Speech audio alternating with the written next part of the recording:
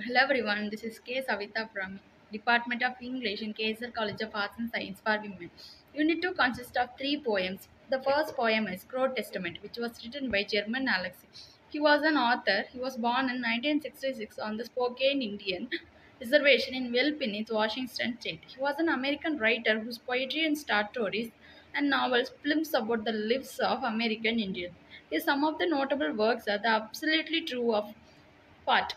Then the second poem is Smoke Signals. The third poem is Reservation of Blues and the War Dances and so on. The Crow Testament talks about the struggles of Native Americans in their own land while being exploited by the Europeans. Alexei represents these struggles in seven stanzas through the symbolic use of a crow. The poem begins with the story of Cain and Abel, who was the son of Adam and Eve. The speaker here depicts a scene from Genesis where Cain kills his brother Abel in a fight. Here, the speaker represents crow as a weapon which Cain uses to murder Abel. From the beginning of the poem, crow symbolizes the struggles of Native America. The second section talks about the exploitation caused by the whites, just like the first section. In the third section, the speaker takes a different turn. Here reflects upon the topic of religion. And the fourth section make a biblical reference. He continues to use crow as a metaphor.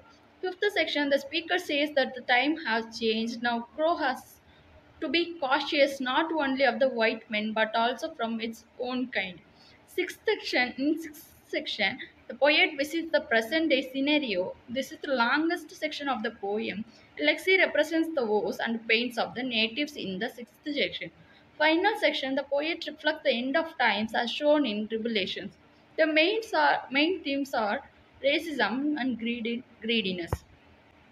And the another poem is The Raven, which was written by Edgar Allan Poe. Edgar Allan Poe was an American writer, poet, and author. He was a literary critic who is best known for his poetry and short stories. He was born on January 19, 1809 in Boston.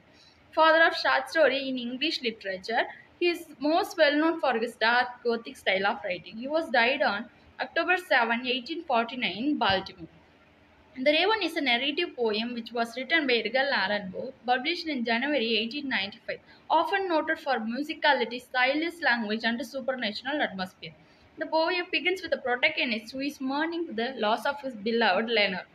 Reading books to distract himself from his sorrow, he hears his tapping at his chamber door. He opens the door but finds nothing there, only darkness.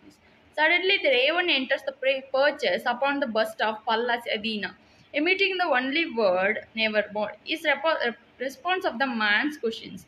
The conclusion of the poem is narrator's inability to overcome his grief and forget life. The themes are grief and loss. And the next poem is Because I Could Not Stop for That, which was written by Emily Dickinson. She was born on December 10, 1830 in Amherst. Her father was well known for his educational and political activity. She wrote 1,775 poems, but only 7 of them published in her lifetime.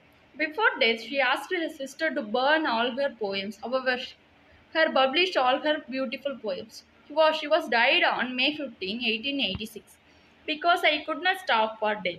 The death is personified as the gentle lover of the poet. Death takes her in a carriage. Another occupant in carriage is immortality. The travel is incomplete. The travel is in complete silence. The death behaves as a perfect gentleman in the presence of his lady love. Here, the lady love means the Emily Dickinson, who also travel in the carriage. He seems to have only good intentions. He is not hurried to take his lady love with him. The carriage moves slowly, and the poet mesmerized with the beauty of nature. Her life seems to be very beautiful in harmony with nature.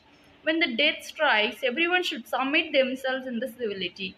No one can save from the inevitable thing called death.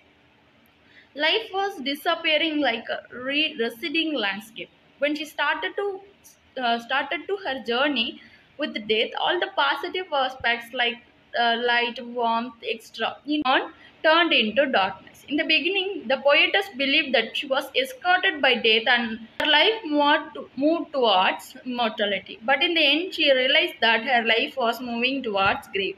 Thank you for watching.